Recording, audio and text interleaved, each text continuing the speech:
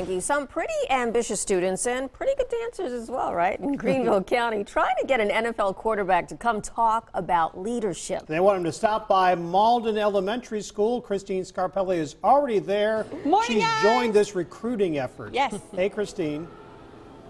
I know, guys. I was trying to stay equal, and we were just facilitating this morning, but these guys are so good. They're so excited. They have such great, I would say, motivation behind all of this. You guys looking to become good leaders and learn more about what that takes. We're so glad to have Kaisa here, third grade teacher as well, this morning to tell us about this whole leadership piece. Leader in Me. It sounds like that is the focus. It's also kind of part of the curriculum now, right? Absolutely. So the Leader in Me campaign was wonderful this year.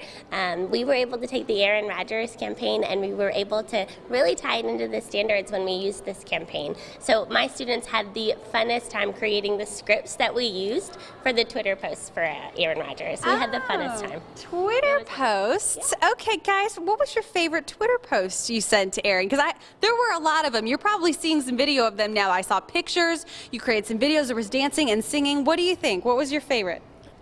Me and Christian and another kid made a video of a gameplay, and I was Randall Cobb and he was Aaron Rodgers. You were Aaron Rodgers? What else did it look like? It looked like that Oliver is playing receiver and Deshaun was playing cornerback. So Oliver, he broke off cornerback, he went deep, and I threw in the ball. Then after that, we did our dance. This sounds very complicated. Oliver, Christian, you guys have got it down. Brady, Charlie, pretty good. You have fun. What was your favorite?